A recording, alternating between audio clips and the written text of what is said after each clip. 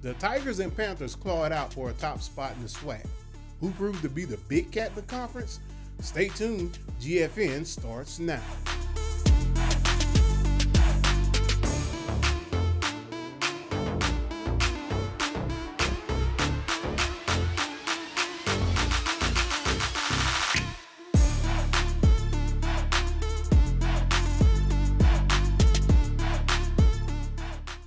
What's up, Ground Fam? I'm Dameon Runnels, and welcome to GFN.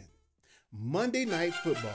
Whether their team is playing or not, millions of football fans still tune in each week, and have done so for decades. But long before that, there was another Monday Night Football, the State Fair Classic.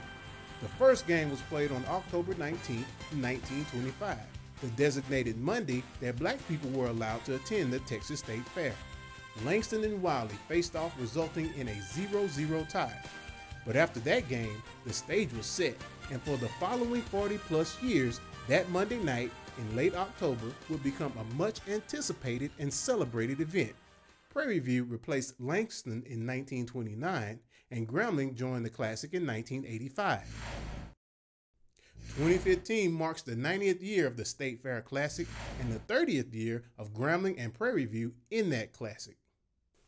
At the Cotton Bowl in Dallas, Texas, the Tigers defeat the Panthers in another barn burner, 70-54.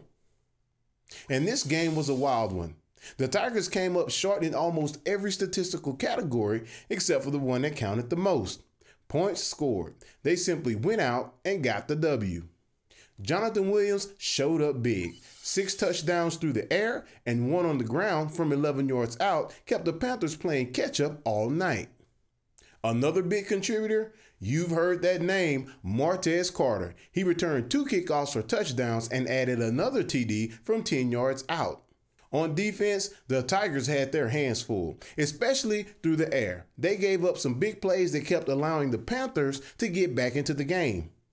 Prairie View's quarterback, Trey Green, was able to get 414 passing yards on the Tigers, most of which came off of big plays, like his 52-yard touchdown heave with 44 seconds left in the first half. That cut Grambling's lead down to 6 and had the Tigers fans a little worried before halftime. The 2015 State Fair Classic was a fan's dream and a defensive coordinator's nightmare. Once again, the Tigers gave up a lot of yards on defense, something that they will have to correct as they get deeper into the season.